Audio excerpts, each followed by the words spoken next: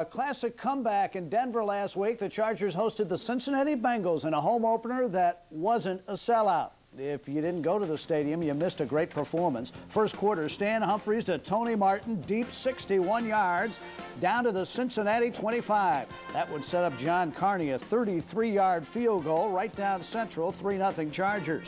Darnay Scott returns to the stadium, this time in a Bengals uniform, not an Aztecs uniform. He played well. 8 yards here on the screen pass, and after this, he's going to pick up 16 on the reverse. Well, Darnay did a great job today of coming in and doing what he was called to do. That's run and catch the ball. Here he shows a lot of speed and strength. Now, a Cincinnati penalty gave the Chargers new life inside the 5 in the second quarter. Natron Means took advantage of it, a 3-yard touchdown, 10-3 San Diego. How about Eric Bieniemy on this run? Well, Stoney, Eric has done a good job of this year of holding on to the ball, and as you see here, hitting the hole with authority, and that's made a big difference for him this season. 13-3 Chargers late in the first half, Cincinnati driving. Here's a key play in my mind. David Klingler back.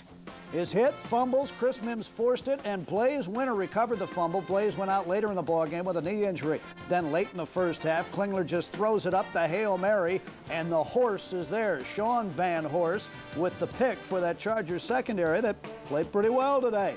13-3 at the half. On to the third quarter. The defense forces another turnover. Bend don't break, huh? I don't know if it's a bend don't break, but they're taught to come up with turnovers in crucial times, and the Chargers defense did it time and time again today. 3rd down and 8. Stan Humphries to Mark Say. You gotta like Say. He had a big afternoon. He's wide open here. A 49-yard touchdown. 20-3 Chargers.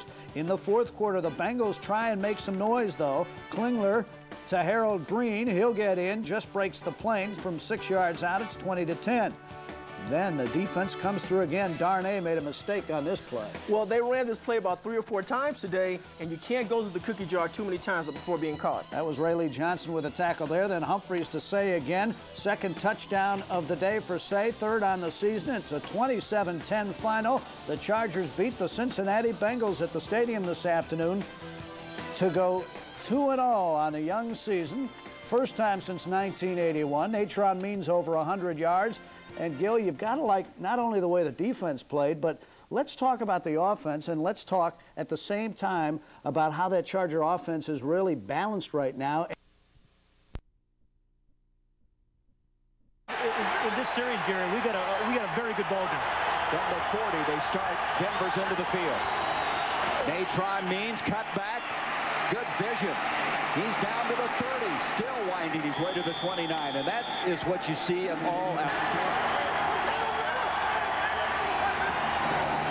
Means again behind Papuno, the lead blocker this time.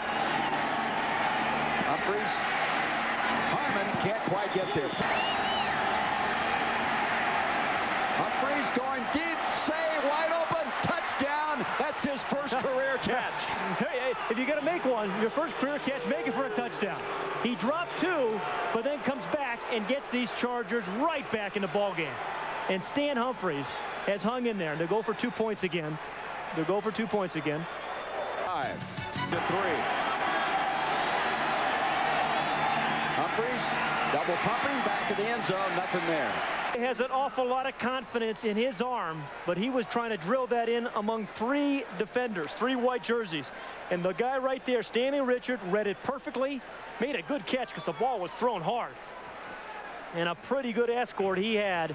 And honestly, I'm shocked San Diego's ahead this time. Give the Chargers some credit here. They have really battled back. Remember now, Denver led at one time 17-0.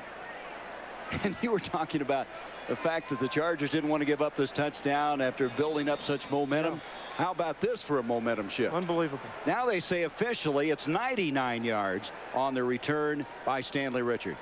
Remarkably with the lead. Jefferson in motion. Ronnie Harmon off the right side, and he's going to walk in for 2. This is an incredible turnaround in this football game. You're on the road. You're playing in their backyard. It's a tough one for you. This is like the Boston Garden was for the Celtics. It's hard to win here, but the Chargers are right back and with a 3-point lead. This has been a phenomenal half for the Chargers. And I'm looking forward to our Fruit of the Loom halftime report. See what Lawrence Taylor and his cohorts have to say about it. Remarkable first half. What a way to start the regular season on TNT. Humphries to Natron Means. Means bounces off a big Stan Brock. Humphries, good protection.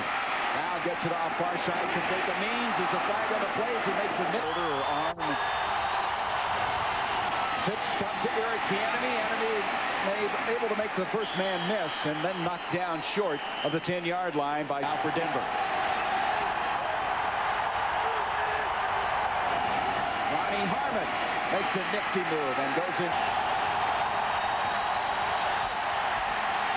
Humphries in the corner. He was waiting. And Carney, who had a career year last year, hitting 29 field goals in a row, which is an NFL record, twice hitting 6 in a game, has given San Diego a 30-27 lead. Natron Means again, changes direction, stiff arms the man, and runs hard to get a couple of yards. Papunu to the 40, rambling inside the 35, breaks 1 or 2 tackles and almost broke it. Came out at the 20, first it close to the 15-yard line. He's one of those backs, Pat, that seems to get stronger as the game wears on. Say, with your linebackers out, your strong safeties out, it's a second and short. You got a running back like Natron Means. I say keep working him. Give him. And here's the guy you were just talking about, and moving the pile and gets the first one. Jefferson comes in motion. Means almost slips down, stays on his feet. 20 in motion. The enemy straight ahead and powers his way. He may have a first and goal, and I think he does. And they've had the ball over 9 minutes on this drive. Means big collision at the goal line. Looked like he wanted to go. Papunu in motion. Play action. Humphries. Backside. Teams make. Handoff. Means diving. Touchdown. San Diego. And they've taken the lead.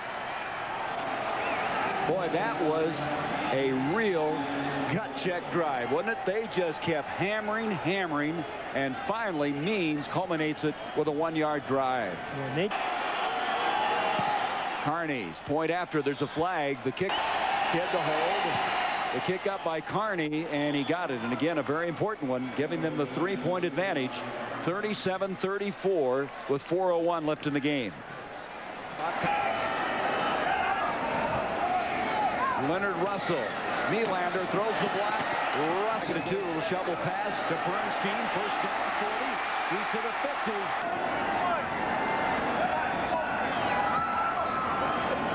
Elway, pressure up the middle, throws near side. Mike Pritchard makes a catch as we have 2:12 left in the game. This time Elway keeps it and throws it, and Bernstein is tackled. Everywhere. Elway underthrows this one, intended for Anthony Miller. It's picked off by Stanley Richard. Now, is it a free play because of the penalty flag? That's one of those plays, those underthrows that they call, and company on the move. Elway to Miller and Dwayne Harper. Elway, a little shovel to Bernstein. Bernstein to the foul. Reggie Rivers, the move back. Bernstein and 4.